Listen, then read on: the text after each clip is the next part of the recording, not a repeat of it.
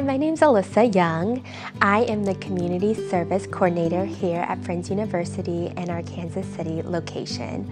I graduated with my master's from this location in 2020 in the marriage and family therapy field. I came back here about a year ago because I enjoy just the atmosphere that the Kansas City location offers.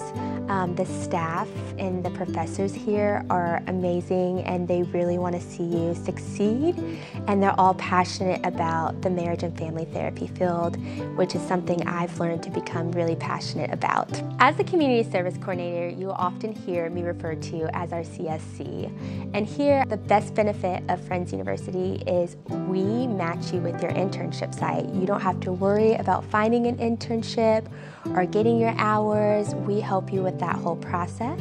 Our internship process starts the first week of school. You'll spend the first month getting to know me and me getting to know you and what you are looking for in your internship process. In October, we host a placement fair where all of our sites come together and all of our students come together for a chance to meet one another. You then are matched by me with 6 places to interview with. You will interview all of those places in a matter of 2 months, and then you will send me a list of your preferred places. And then I will match you with your final place. You'll get that final placement in March, and then April, you are ready to start seeing clients.